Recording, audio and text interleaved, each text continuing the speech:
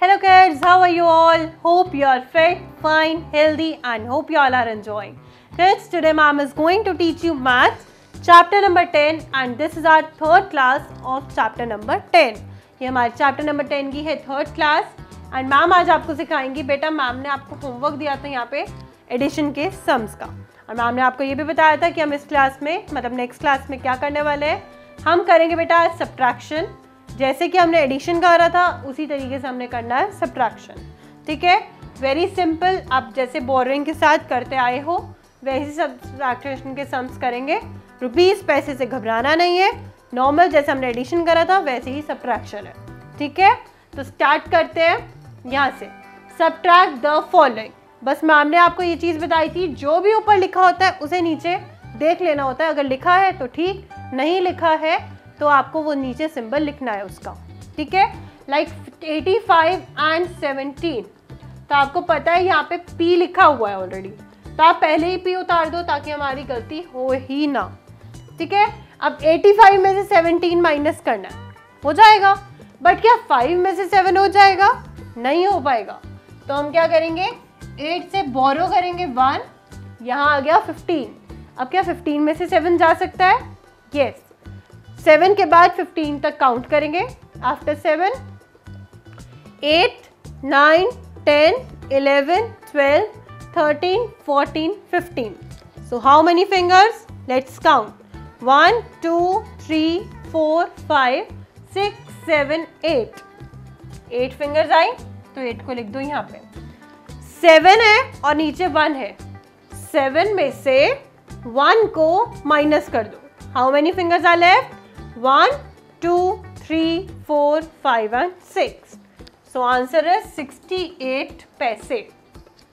ठीक है, चलो अब आपको होमवर्क दे मैम साथ साथ. यस, क्योंकि मैम जितना ज़्यादा से ज़्यादा हम होमवर्क करेंगे ना हमारी ही प्रैक्टिस हो. तो मैम ने आपको 1 समझाया, इसके जैसे जो सेम है वो है 1 2 3. 3 कैसे? ये पैसे वाला सेम है. रुपीज़ में क्या है, बस रुपीज़ आगे लिखना है एंड ये सिंपल सब्ट्रैक्शन है. यहाँ पे क्या है, चलो मैम आपको ये वाला एक्सप्लेन कर देती है. तो इसमें क्या करना है आपको, यहाँ पे पैसे वाला था, पैसे कॉपी करे और सब्ट्रैक्शन कर दिया. यहाँ पे पैसे कॉपी हुए हैं, आपको सिर्फ सब्ट्रैक्शन करना है.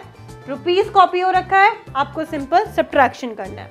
इस वाले में क्या है, यहाँ ऊपर पैसे लिखा हुआ है, रुपीज़ लिखा हुआ है, बीच में पॉइंट है, पॉइंट के नीचे पॉइंट लगा दो. 5 माइनस 0.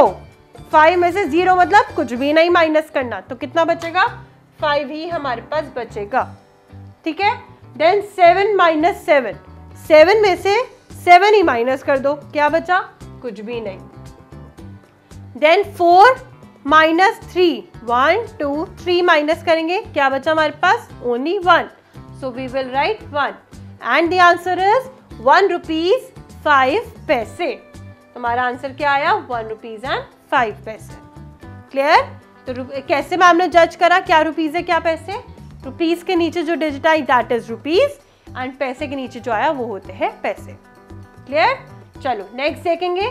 सेम एज रुपीज पैसे वाला question, homework. This question is also same, homework. This is also same. बेटा मैम तो करवाने को सब करवा सकती हैं, बट जितना ज़्यादा से ज़्यादा आप प्रैक्टिस करोगे ना उतना ही आपको आएगा. एंड अगर कोई प्रॉब्लम आए तो मैम ऑलरेडी है, आप मैम से पूछ सकते हो.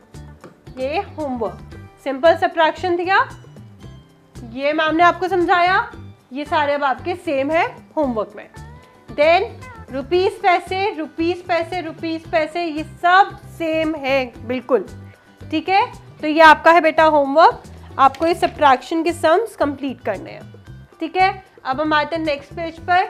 नेक्स्ट पेज क्या है? Maths magic. It means chapter over होने वाला है, बट इसके बाद लास्ट हमारी क्लास रह गई है जिसमें हम करेंगे वर्ड प्रॉब्लम्स.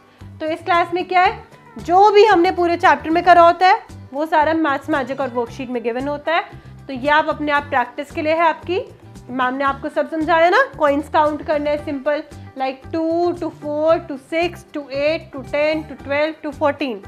तो यहाँ आंसर क्या आ जाएगा? 14. इसी तरीके से कॉइन्स काउंट करना है, ये माइनस के सम्स हैं, ये प्लस के सम्स हैं. Then on next page worksheet, ये मैम ने आपको समझाया है सारे आते हैं। Then encircle the coins that match the total amount written alongside, उतने कॉइन्स को सर्कल करो जितने से रुपीज से 21 रुपीज बन जाएंगे। सिंपल है, कर सकते हो कि 20 रुपीज बनाने के लिए हमें कितने कॉइन्स चाहिए होंगे। लाइक ये 10 का कॉइन है, 10 + 5 15 + 5 20, और इनमें से 1 का कॉइन 1 चूज कर दो। कितने रुपीज हो गए 21, और इतने में हमारे 21 रुपीज बनाने थे, तो ये हम सर्कल नहीं करेंगे वरना 23 रुपीज हो जाएंगे। हमें सिर्फ 21 रुपीज जितने में बनेगा उतने सर्कल करने, था ना सिंपल। तो आपका होमवर्क कहाँ तक है, पेज नंबर 115 तक आपका सारा होमवर्क है, आपको ये कंप्लीट करना है। ठीक है, फिर हम मिलेंगे नेक्स्ट क्लास में। अब आपकी नेक्स्ट क्लास में मिलते हैं, that is will be your last class of chapter number 10 word problems. ठीक है, bye bye, hope you all have understood, thank you.